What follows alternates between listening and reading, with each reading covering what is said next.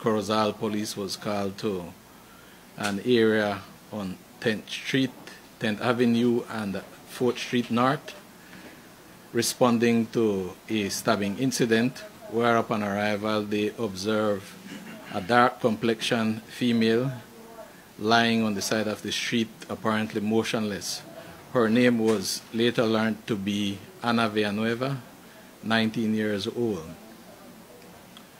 As a result, she was taken to the Corozal Community Hospital, where she died whilst undergoing treatment.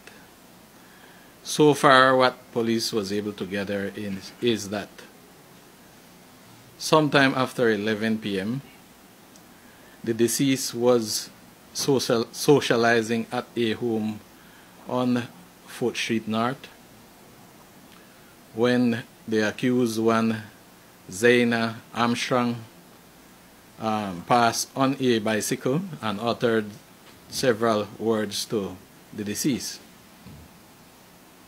She then rode past and later returned some 15 or 20 minutes later, whilst the deceased was leaving the residence where she was socializing in order to go to her home.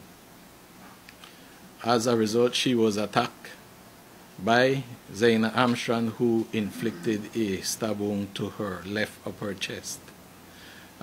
So far, Zaina Armstrong, who is the accused, is in police custody, and police have since recovered one knife from the area of the scene.